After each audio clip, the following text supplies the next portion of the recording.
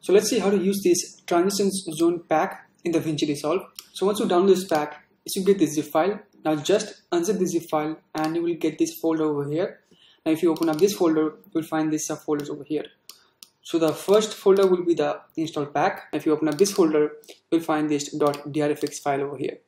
Now you can just double click on it to install the template. Now make sure your DaVinci Resolve version is 17.4.1 or above. Below version will not work. Now once you're in the DaVinci Resolve and you're in the edit page, just click on this effects. Now as you can see in the video transitions, the transition zone pack is not installed yet. Now just come back over here and double click on it. Then an install pop-up will be opened over here. Then just click on this install button over here. And after that, you can open up the DaVinci Resolve. And from here, you will find this transition zone. Now you can just open up this and find all of these subcategories.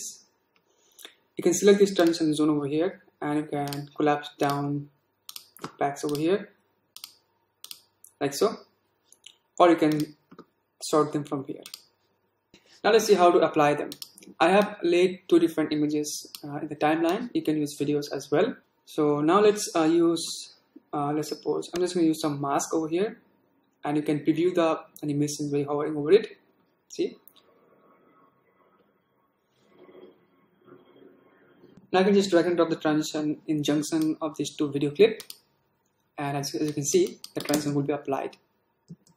Now one more thing, these transitions are made in Fusion, so they will use some effects from the Fusion. So if you have a bit higher configuration system for editing, then it will be fine for you.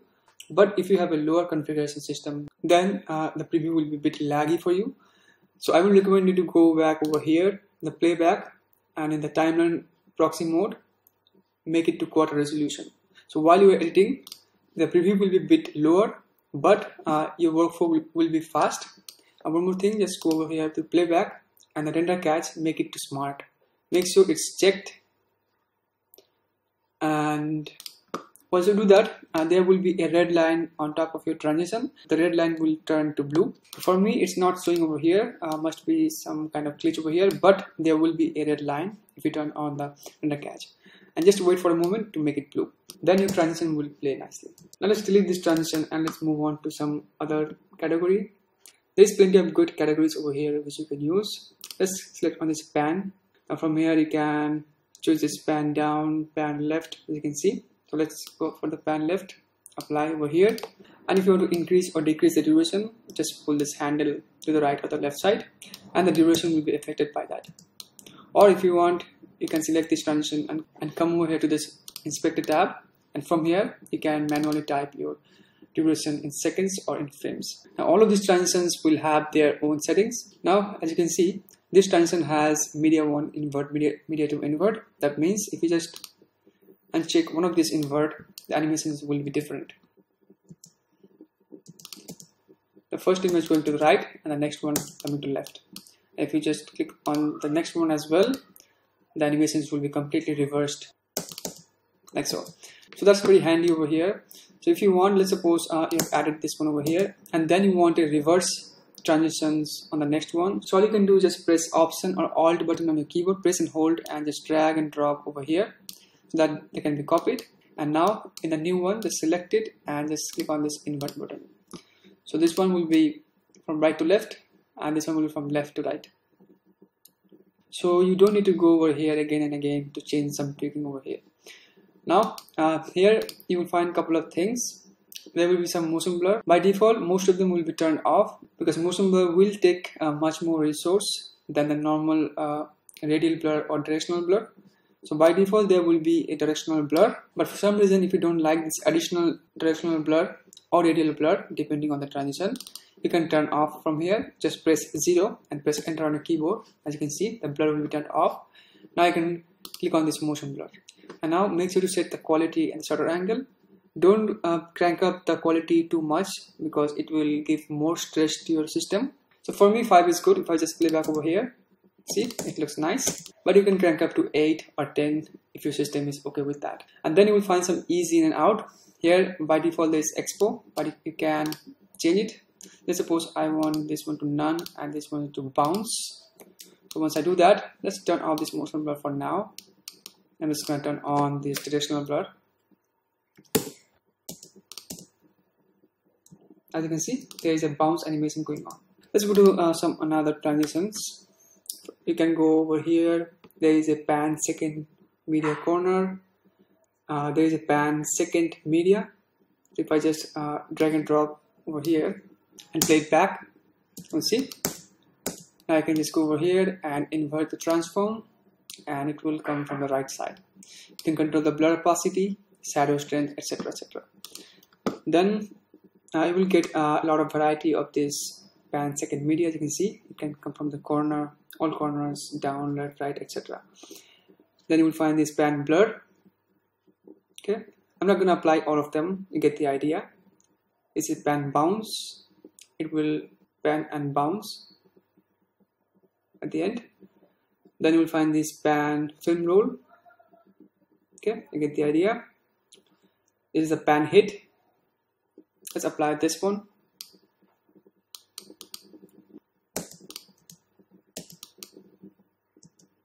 See, it looks nice. And again, you can come over here, invert the transform. By default, there is a motion blur, and you can change the animations over here. Okay, let's go to the next one. There's a pan lens. This one is pretty cool, as you can see. And pan lens left, right, up, etc. Then you will find this panoramic corner. Okay, this one is also pretty cool.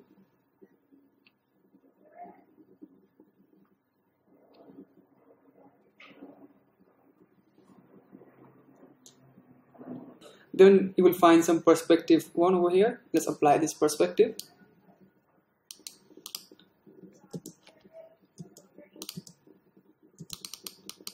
And I'm just gonna increase this over here. Some transitions will look good if you increase the duration. So just play back them. If it looks too fast, so just increase the duration. It will look good. Like so. Now for all of these pan transitions, you can select over here and you can control this media amount. So the media amount will fix how many images will pan throughout the transitions. So for now, as you can see, there is 3 images rolling up over here. But if you need a really high number, you can crank it up to, like, say 8. And let's increase the duration a bit as well. If I just play back, as you can see, there's a lot of image moving on. So there is total 8 images moving on through this transition over here. So you can control this from here, media amount. So not all of these transitions will have this media amount, but most of them will have this amount section. So you can control the amount from here. So now let's move on to the next. So these are all perspective, vertical, horizontal, etc. Then you will find this pan tile. It's also very cool. Then you will find this pan vintage. There are some grungy vintage looking style over here, from left to right, etc. Okay, then let's move on to another one. Let's go to the card flip at the top, and here let's scrub through. See, it looks nice. It's the diagonal, card horizontal, etc. Then you will find this card bounce effect and the card throw. Let's add the card throw over here. See, it's pretty fast. And you can go to this cube 3D. There's some 3D effect with cube animations, as you can see. Right, left, bounce, etc. over here. Then you will find this distort effect. If I hover over them, you can see there's a distort effect over here. If I just drag and drop and apply,